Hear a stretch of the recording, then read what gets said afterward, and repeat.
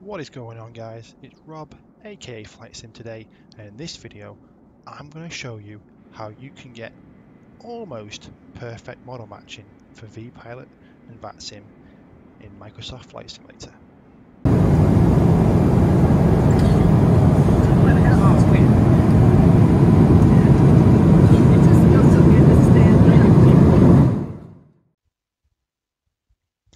Okay, so there's two things we're going to need to download to get this working. Now, this is the assumption that you already have VPilot set up.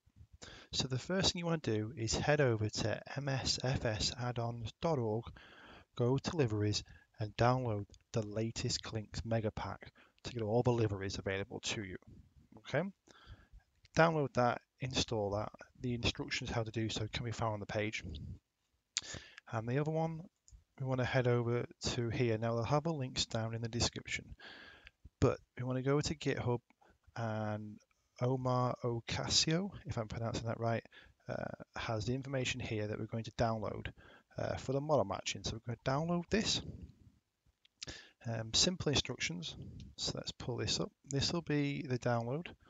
Again, there's not much in there, as you can see, but what we want to do is, once we have this downloaded here, we need to go to settings, model matching, custom rules, add custom rule, and then we're going to go to here, wherever you've got your folder, select this VMR file, okay, apply OK, and that's it. Simple as that.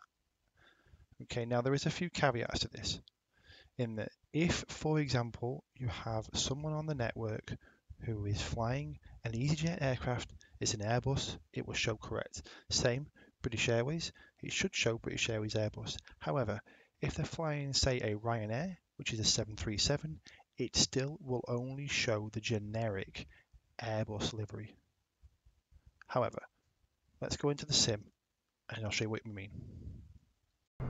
Okay guys, so we are logged in right now on the network, here based at Gatwick. I'm going to have a look at some of the traffic. We've got a British Airways, an EasyJet, a Thompson, and a Ryanair. So let's go see what we can see now. So immediately we can see the Ryanair, we can see the British Airways. Not too sure about the Delta. I might get custom generic, and again Iceland Air.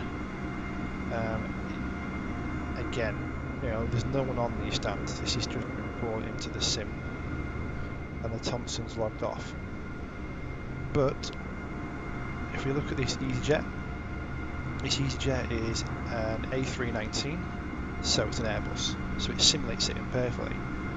This British Airways is an A320, so it knows to put A320s in because the sim has Airbuses.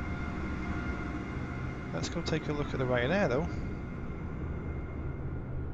So the Ryanair that's sat there is in generic Airbus, and if we go on here, a 737. So that's what I said before, model matching kind of works with the correct liveries if we do have Airbuses or aircraft that's in the sim. Okay, but let's go see what happens at another airport.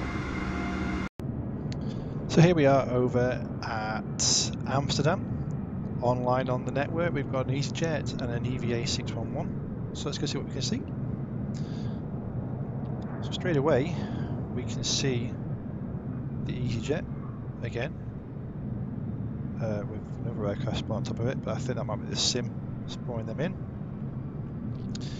And the EVA is over here now.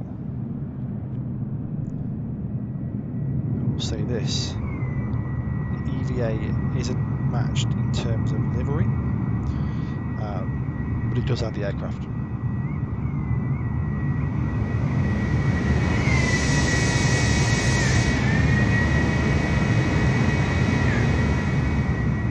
Okay, but let's go to one more place.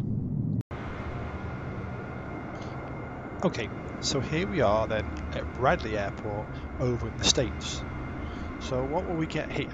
Well, on the ground we have a United Airlines A320, the one that I don't actually recognise under DCM 127A319. When we're in the sim, we can see, well, we don't have the livery, so it's simulated with the generic Neo here, but lo and behold, once again, an Airbus A320 with United Airlines, and what do we see? Well, we see United Airlines livery. So it does work if you have the liveries. So the model matching is improved. So guys, with that said, let me know what your thoughts are. Other than that, enjoy your new model matching.